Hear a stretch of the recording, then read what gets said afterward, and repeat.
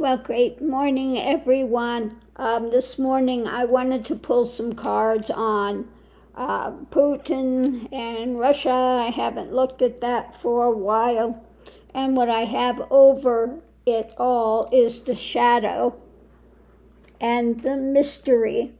So the overarching thing is about, why he has been such a shadow type figure. And just, putting out his drama to the people of Russia. So what we have at the center, we have that strong-minded Russian mentality, okay? Very, very strong mental ideations. And underneath of it, they see him as having been very impulsive.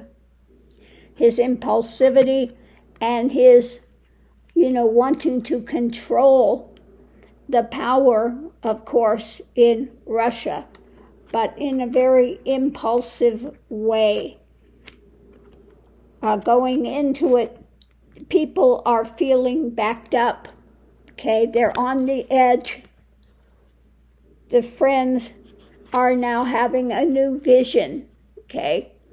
So people are waking up and really seeing Putin's ineffectiveness, etc. What's going on now are new messages.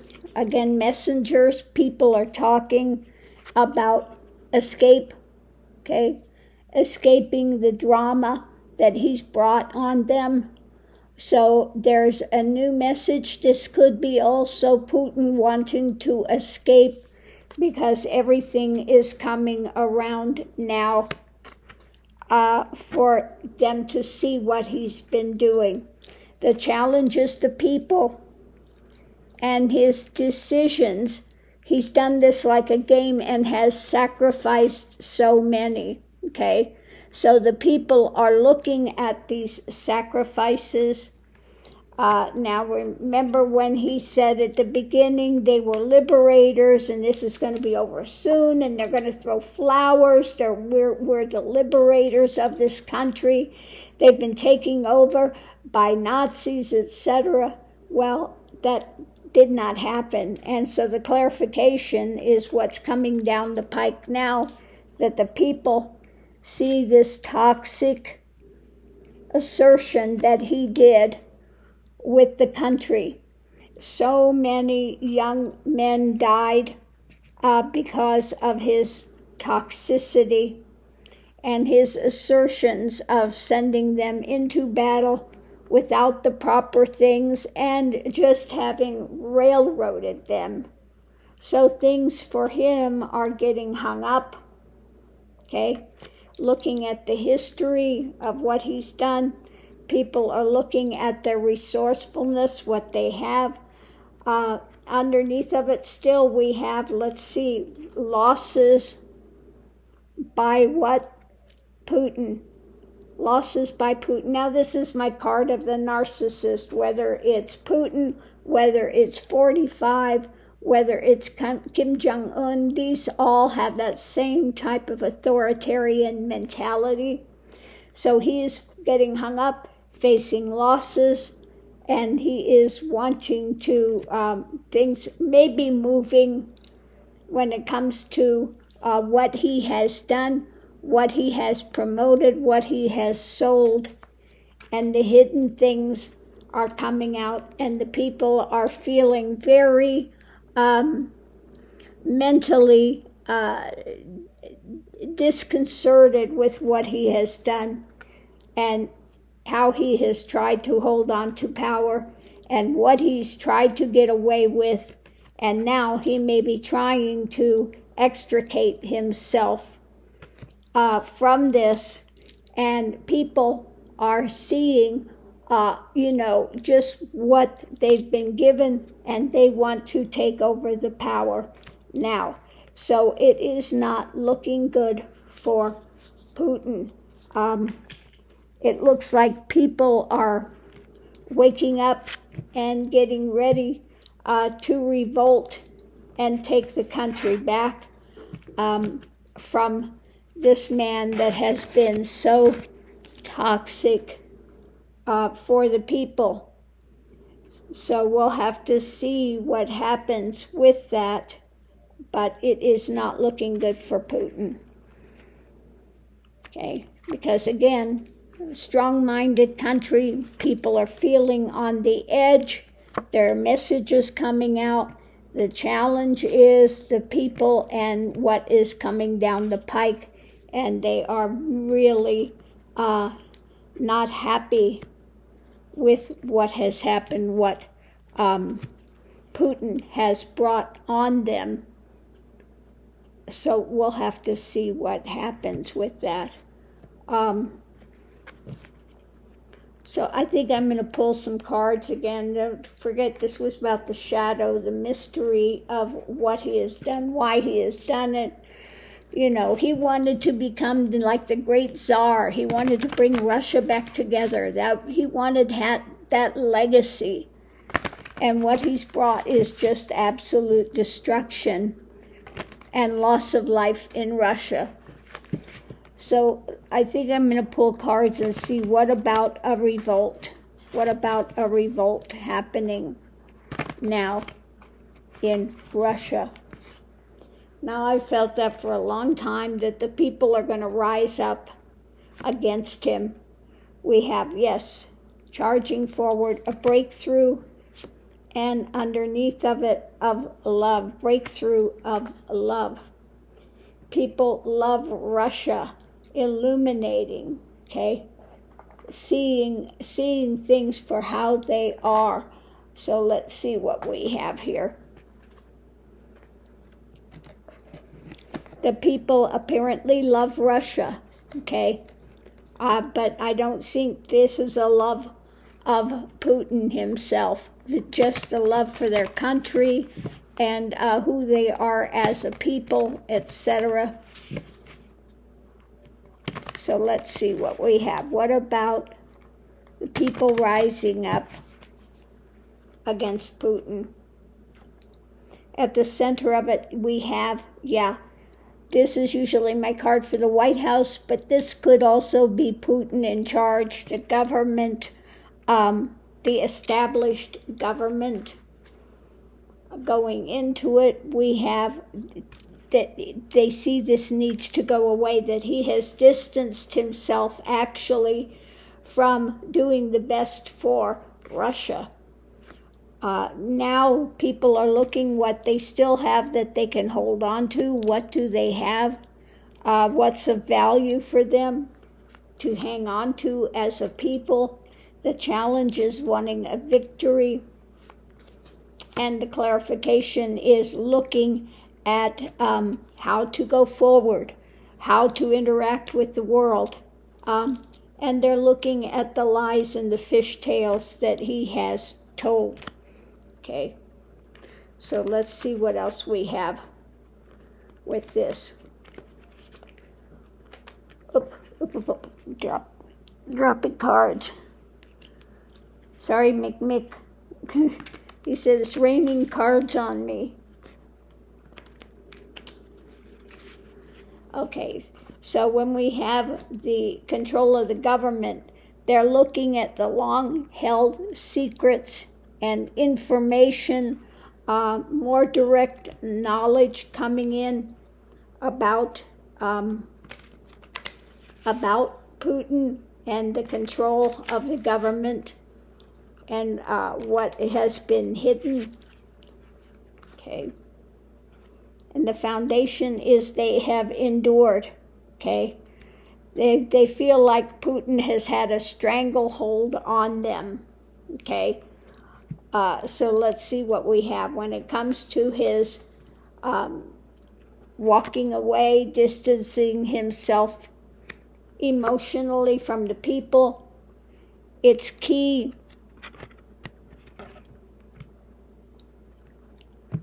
It's key and ostentation. So they see the key that what he has done that he's been out for himself and his own legacy and drama, and not really caring for the people. So what they are holding on to is their difficulty. This is the cross to bear now when it comes to holding on to themselves. And they see that he has used flattery with them.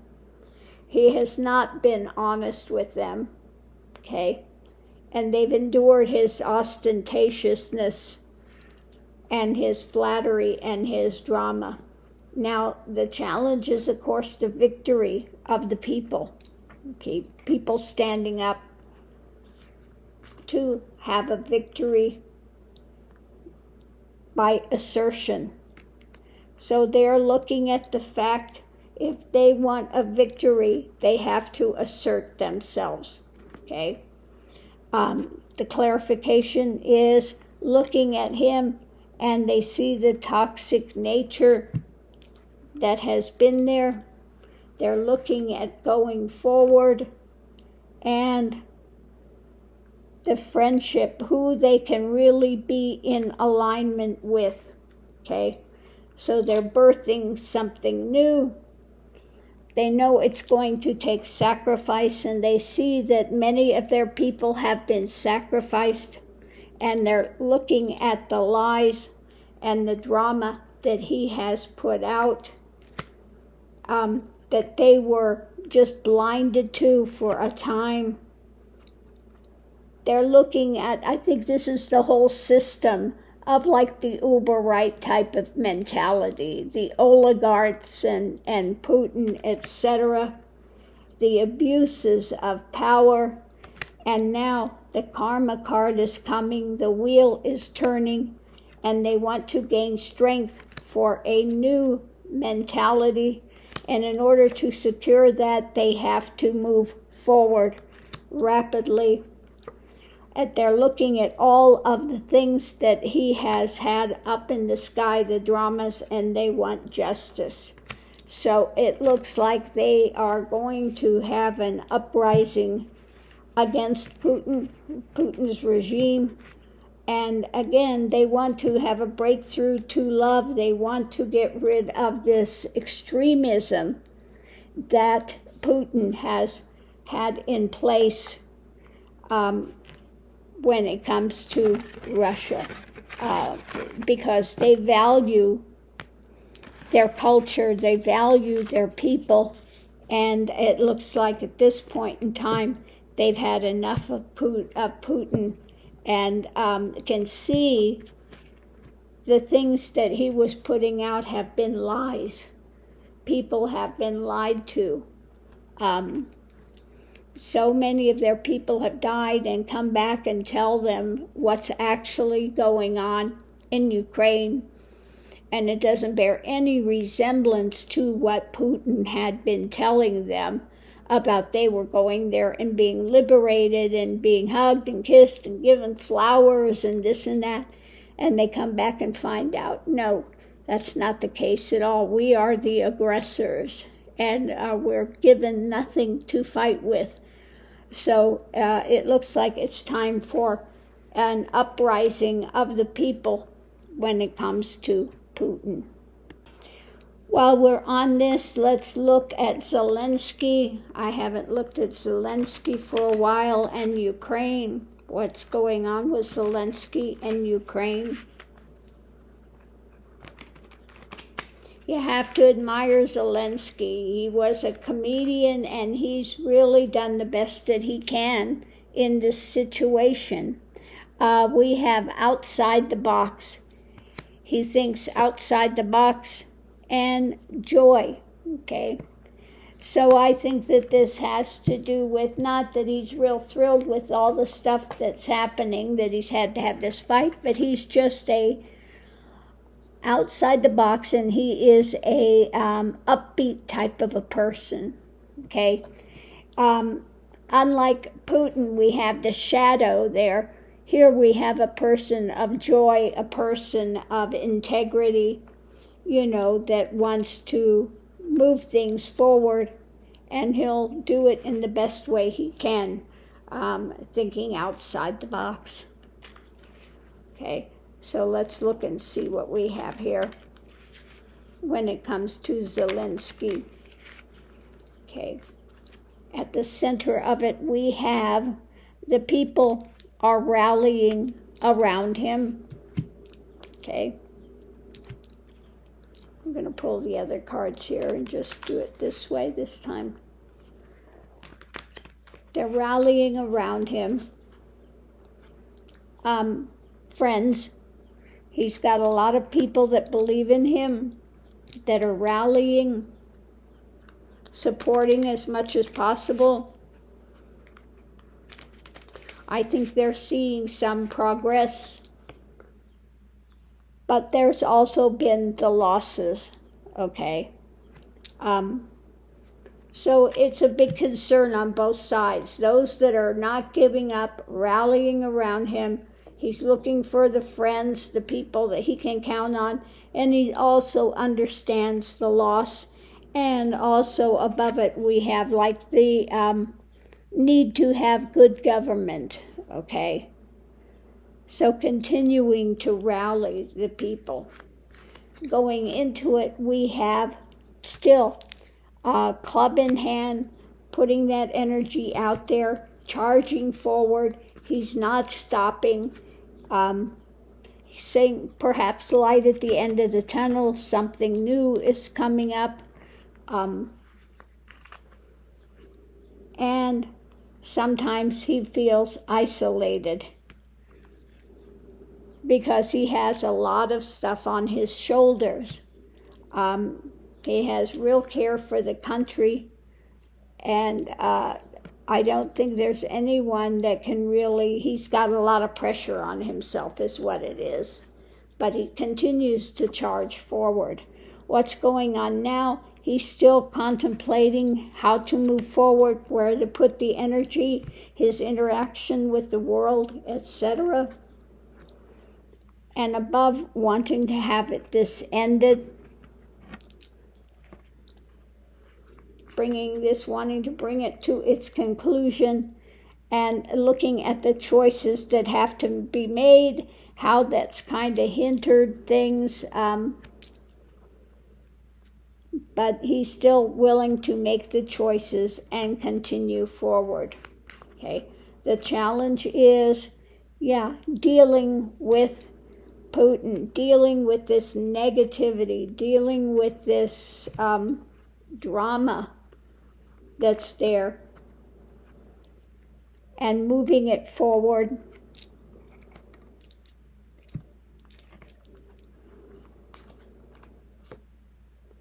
And the quarrels, the stuff's still there.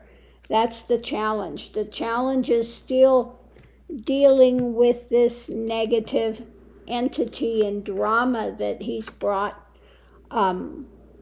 Clarification is the closed-mindedness, not seeing the history. Okay. The history and submission. Okay.